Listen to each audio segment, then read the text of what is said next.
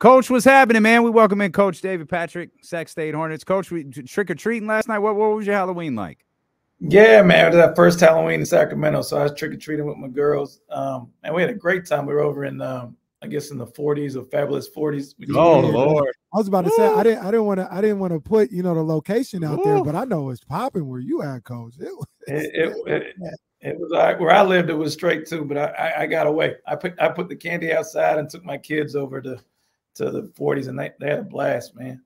That's the place. You know what's oddly enough is I don't think I've ever been to the Fab 40s. I know where they're at. I know the location. I used to go to McKinley Park all the time to play basketball and barbecue. I don't think I've ever been like on a drive to the Fab, not even for Christmas lights. I might have to do that this year. It's nice over there. When I got the job, Mark, our athletic director, told me it'd be a good place for you to live. So I went and looked at the prices, and I ain't been over there either. So yeah. Not all of us are built for that. Yeah, no. I think the trick-or-treating over there, bro. Yeah. Coach, man, we're getting real close to the start of the season. We were talking about this. You got UCLA, to start things off. Is there still an aura? It's been a while, but is there still an aura about playing UCLA and about playing at UCLA? I think definitely for me, I'm looking at my table here. I got Coach Wooden's book on my table, and his pyramid to success. And I think even for my staff and my players, they know what UCLA is. The tradition. Part of me is to try to teach them before we go down there exactly what UCLA has done in the past, because I think it's important. Obviously, we're playing UCLA, but going down there and telling them about the history of the players before. These guys have never seen Kareem, and they don't know who Bill Walton is. They think Bill Walton's a commentator. They don't know the success that he's had as a player. So I want them to get that experience while we're down there. Also have a ton of respect for Coach Cronin and his team, and just really soak in what UCLA is about. But at the same time, go down there and compete. Yeah, absolutely. And having that discussion about, like, do the kids understand what UCLA is? I said they probably don't, because it was different when we were playing. Like, UCLA was still UCLA. Now, no, even though they went to 3 straight Final Fours with Ben Howland, they might have seen that. But ironically, for like West Coast basketball, probably in the last 10 years, it's been Gonzaga, St. Mary's. Am I forgetting anybody else? Like, those have been the dominant West Coast schools. Arizona's probably been the other one that they probably Arizona's been there. Yeah. But like that's the crazy thing about it, is like when you think about West Coast basketball in the last 10 years, it's Gonzaga, St. Mary's, Arizona. Oregon did some things here and there, but it's not the traditional West Coast powers that we're used to. No doubt. I think their run last year, they were close to being a Final Four team. And, I think Coach Cronin's obviously got that thing, that tide changed down there. But they don't know it like as we know it. But I want them to know the history and the significance of playing on Coach Wooden's court. And I mean, you get these experiences maybe once in a lifetime. Obviously, I want them to know, but don't, have a respect for them, but don't go down there scared. Like, we can still go down there to compete and try to win the game. But I think they need to know, what UCLA was all about.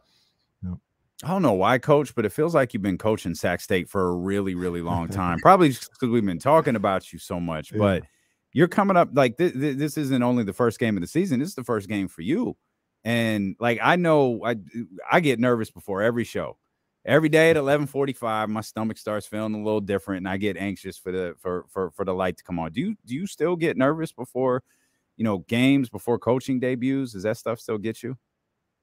You know what? Yeah, it's my second time around as a head coach, and you still think you get nerves. Otherwise, it's why we do it. But I'm more nervous about do I have my team prepared enough to play? Like, am I going to have the answers to some of the questions that come up during the game? That's probably what more I get nervous about. Not about the stage, not about the, who we're playing against, but more about that. Like, do I have my team ready to play?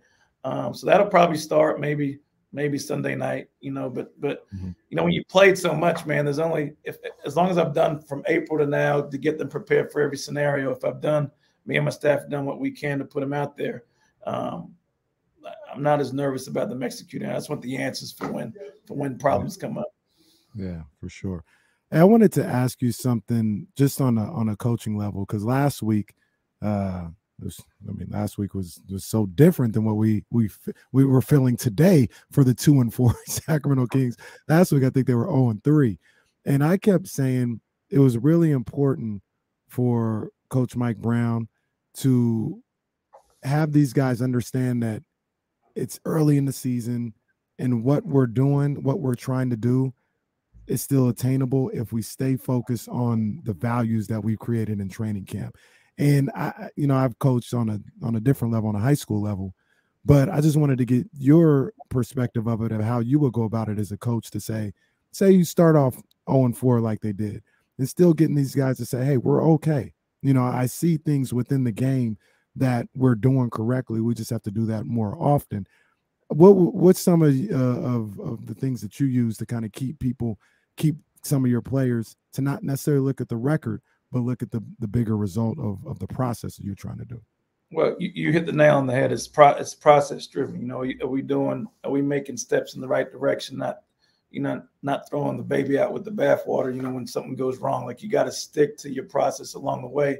And there's going to be some bumps in the road along the way. I'm sure for Coach Mike that there is for me.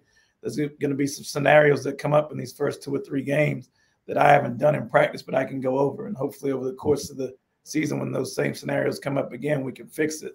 And that's usually what happens when you're taking over a program. You can't put out every fire at one time. But as long as you are able to do that along the way and not change your philosophy every week, which some young coaches do, I think your team will be fine in the long run.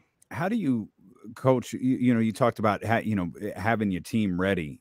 How do you, when things go wrong, how do you identify, hey, I missed this, I didn't teach this right, versus, hey, we went over this, you didn't execute that right? Like, how do you kind of walk that fine line there?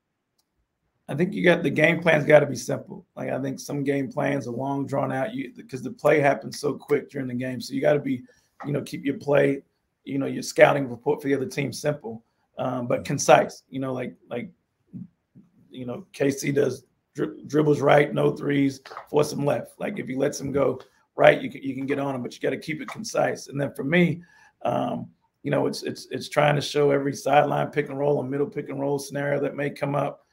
Show them how physical a team is on the glass and make sure our guys block out. That's what we try to do as a team daily. Those habits, hopefully the habits you're building in practice can then transfer over to the game. Hey, Coach, did I see this correctly? That I don't know who comes up with this, the Big Sky Writers, I don't know, whatever. They get you guys projected as 6th in the conference. Yeah, they did. Yeah, I know that's up in the locker room right now. They didn't go to the practice like me, though. They didn't see what I saw, so I know a little bit more than they did. But I gotta imagine, the kids, the players, they see those things, and that's something I'm sure you're using for a little bit of motivation. They don't know what's in store in the Big Sky, what you got going on in Sac State right now. No, and I think they've been picked highest as 7th last time, so we'll take the 6th. But the NBA is honoring, the late great Bill Russell with the number 6. And so we got the number 6 in our locker room for 6th and for Bill. So we know what we're picked, but we haven't done anything. The names and the size and all that stuff don't mean anything until we step out on the floor and play. But that's some added fuel for us to go out and compete, every second in practice and then in the games. How do you get these? I mean, can you get the, because Harrison Barnes talks about this with the Kings about like this team deserves to play as themselves and not have the weight of the last 16 years on them. I have a note that Sac State is 0-16 against nationally ranked opponents. I'm sure your guys know that. Can you convince it? Yo, that wasn't you. You weren't playing. You don't have to worry about that stat. How do you get them? Like, we've got to go out there and we've got to set our own path. I think it started when these guys decided to come here. The guys that transferred here, like, they didn't worry about the past. They worried about what was in front of them, was me as their head coach and our staff, what Sacramento has to sell. The good thing about these kids nowadays, they don't look at history. I don't even know if they read history anymore. So they're not worried. Gift and the curse. about the past. So that's the gift, as you said, and the curse. That they're just worried about what's in front of them. And but hopefully I don't get what was in. They've had some good stuff in the past when they were Division II and whatnot here, but our focus is to try to be the best version of us we can be this week at UCLA and then at UC San Diego, and then focus on the following week at Denver and then home against Merced. Yeah.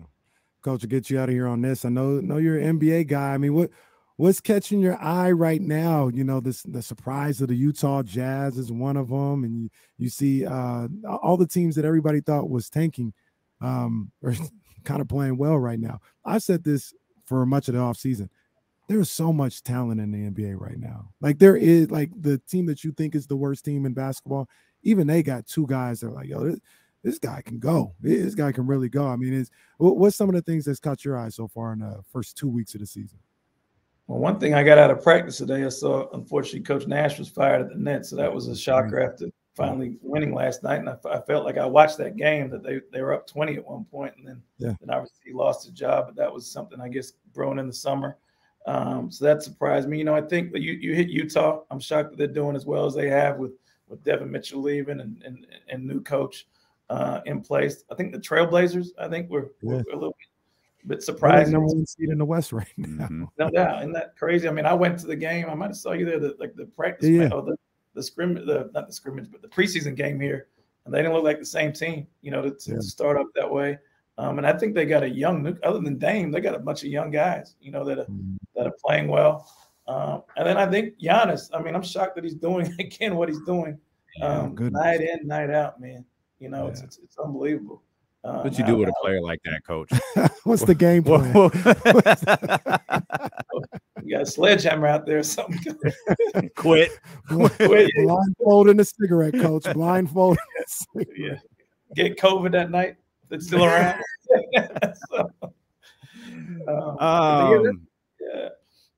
Coach, we'll be locked in, man. It's crazy. The next time we talk, you will have played a regular season game.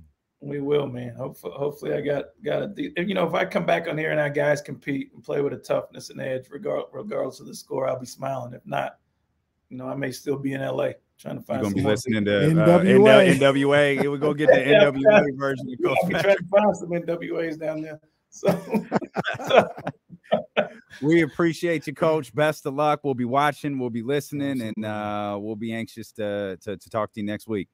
Take care. Thanks, guys, as always.